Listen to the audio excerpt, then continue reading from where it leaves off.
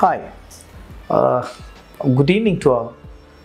So, I'm Dr. Dhandapani from MEC Coimbatore. So, today I would like to share with you some of the topics which is related to a design engineer. So, before going to discussing about that, I'll just give a brief idea about what exactly the design engineer is. So, a design engineer is the versatile user person, because without the design we can't do any product in the world, right?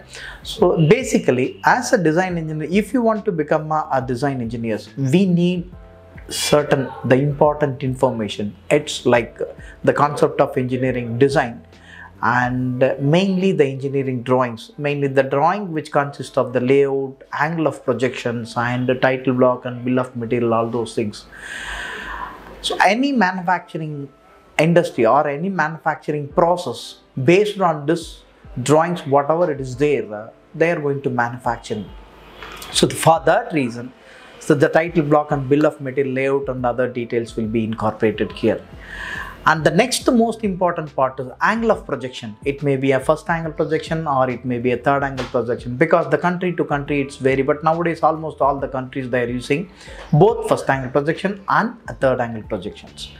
And the next important factor is the dimensioning, which is completely based on your certain rules and regulations. It's like maybe you can do the dimensioning like a series of dimension or a parallel dimensions, but the objective should be, the dimension should be very clear. It should be out of the whatever the drawing or whatever the main drawing which you are going to see that. That's important. Then almost all the drawings, both the views, it's very important. It's like orthographic projections and isometric view. This is very, very important when we are going to make our drawings, because as a design engineer, the another important factor should understand like selection of material and its properties, and the important formulas, then the measuring devices or measuring instrument. The measuring instrument mainly which is used to make the measurement of the product or the measurement of an existing component. Based on that, a design engineer should going to do any modification of a drawings or any modification of a product. That's another important factor. And one more important thing is the tolerance, limit fits and tolerance, and the GD&T. It's like the prime concept which should be incorporated with the manufacturing drawings.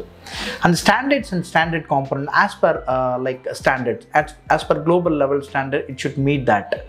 It's like selection of bolt, nut, washer and all those things, because any like product you are going to manufacture, that without the fasteners we cannot fulfill or we cannot complete the drawings. So if you select the standard component with respect to whatever the like output you require, whatever the drawing output you require, based on it you can select it. So the standards are much more important. And mechanisms, then mechanics, then kinematic linkage mechanical systems, that's very important for mechanical design engineers. And the next important parameter is casting, and he need to know the like how to read the casting and machining components, and welding simple sheet metals, then surface designs, all those things, because the manufacturing drawing, which consists of almost all the part drawing, assemble drawing, sheet metal drawing, surface modeling, and component split up, then section of components or section of modeling, all those things. So put together each and every concept, each and every views and each and every details.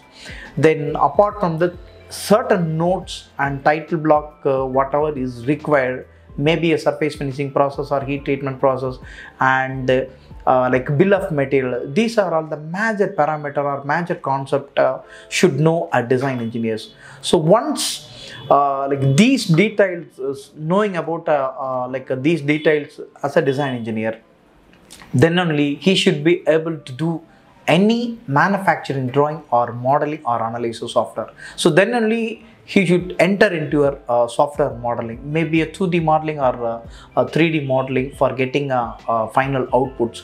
Some places he needs to do the design and analysis by using some of the analysis software. Then finally he can arrive the best optimal solution for the product. right? So this is the basic and overall idea about a design engineer. So when we want to enter in your design engineering job or design engineering area, so we should know these basic parameters, then he should become a very good or an excellent design engineer for that.